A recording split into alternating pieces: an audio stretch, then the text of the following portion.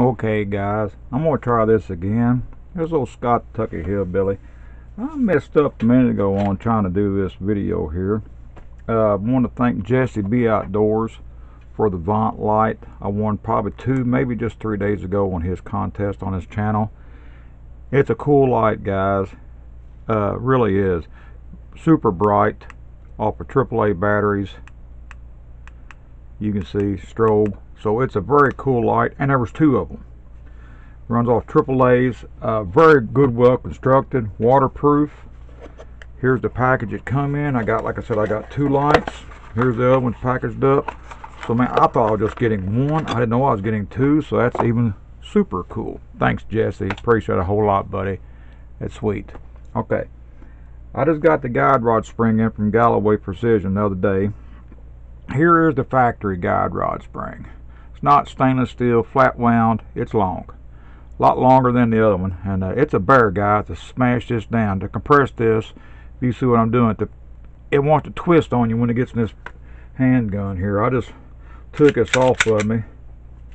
See if I can get this little puppy dog apart this time without turning it up. There we go. Alright, slide it off. Here's the stainless steel recoil spring. Captured.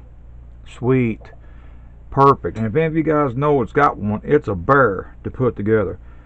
Showed a buddy of mine at work today. He's got a Spectrum, and he knows it's a pain in the butt to put in. Here I am right here. It's like any other captive recoil spring now, guys. Super easy. Make sure that stupid little barrel's kind of straight on you. Don't get all messed up. Now, I put this Spectrum together a few times, guys, and if you don't make sure that twisty thing here locks, hell, my slides, see, it didn't lock the first time. It did that time. I've done it where this little thing here doesn't turn, and you don't pay no attention to it, and I let it, that thing on my damn slide just flies off from the pistol. I did that yesterday, and I had to look for the new guide rod spring because it disappeared on me here in the reloading room. But anyway, guys, it's worked out great so far. I haven't shot it yet, so I don't know the reliability, but I think it ought to work pretty good. If it don't, well, hell, I wasn't ever real happy about this little gun anyway, but at least now it's easier to take apart and clean, so that's a win-win on that part. Okay, guys, just want to show you guys I will shoot it this weekend to see how good it works.